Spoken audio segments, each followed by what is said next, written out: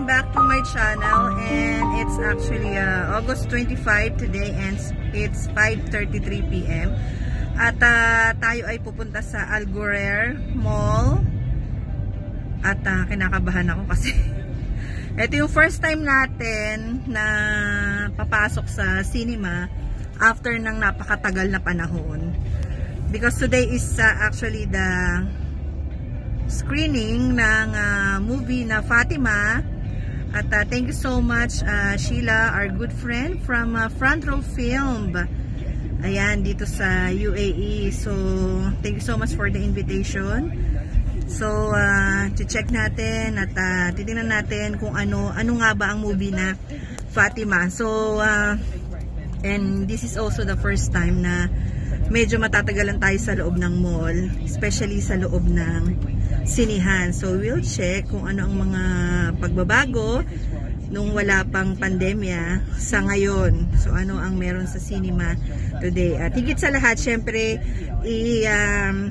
ano natin ng movie na Fatima. So sa teaser pa lang niya, sobrang nakakaiyak na siya. And I think that this movie is very timely. So see you later, and share ko sa inyo kung ano ang mga kaganapan natin. Okay, so pumunta na ako sa Algurer, and also excited ako ngayon dahil ngayon ulit kami magkaka-banding ng ating mga kako media dito sa Dubai. So for sure nandoon din sila, na-invite sila para sa movie na to. So thank you so much once again, Sheila of Front Row Film Entertainment. So thank you so much. So yeah, that's it. See ya.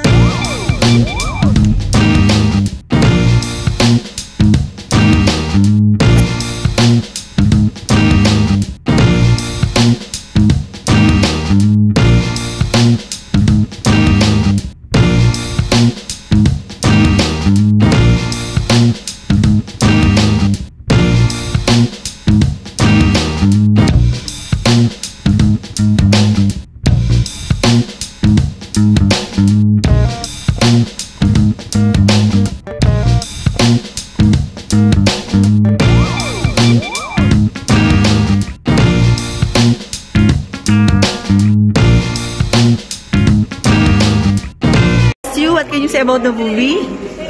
I think it's really great, and something very amazing movie, the way it's written. Oh. This is a definite watch. You must come to watch. Thank you. You have to strengthen your faith no matter what.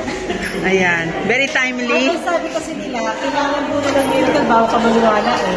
Pero dapat andito yun. Yes. Thank you. Alam ko na yung sufferings ko ay hindi ko dapat i-complain. Manood ko kayo ng Fatima. Learn a lot. Reason for existence, reason for sufferings. Meron pa lang mga dahilan. Meron pa lang purpose. So let's pray the rosary.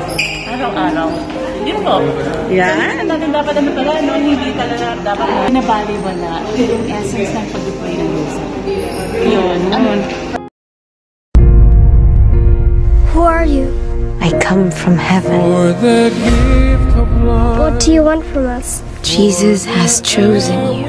It wasn't just me who saw her. We all did.